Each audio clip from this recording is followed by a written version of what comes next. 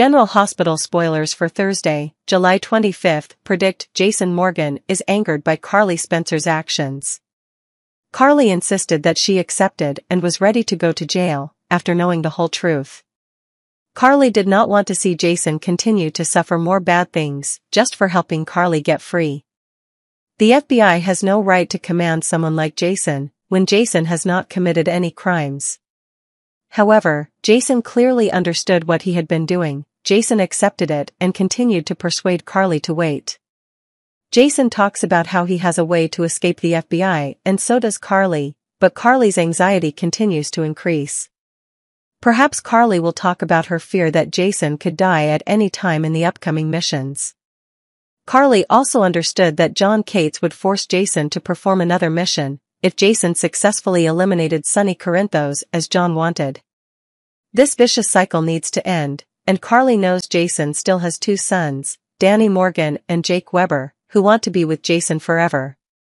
Jason chose to be reckless again. Jason accepted John's new mission with the purpose of trapping John. If he fails, Jason may also disappear forever. Jason reached out to Danny to say things related to the fact that if one day Jason couldn't come back, Danny should keep trying for himself. That made Danny angry and threw things right after Jason left, because Danny understood what could happen to his biological father and Danny was afraid of losing his biological father again. Elsewhere, Willow Corinthos is in discussion with Nina Reeves to talk about a new strategy to help Drew Quartermaine run for office.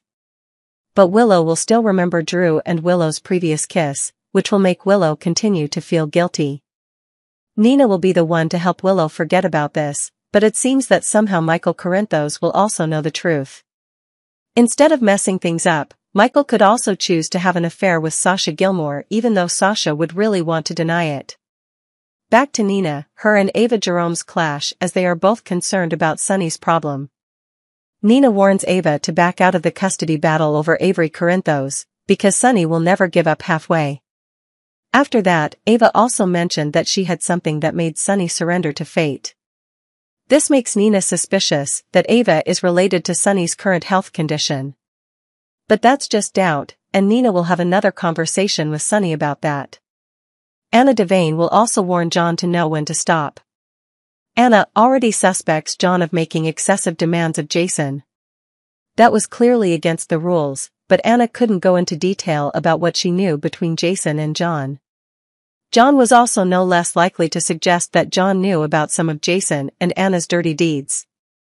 What John wanted to mention was that John suspected that Anna was the one who released Valentine Cassadine, and Jason agreed. When John cornered Anna to question this, that's when Jason arrived and relieved Anna.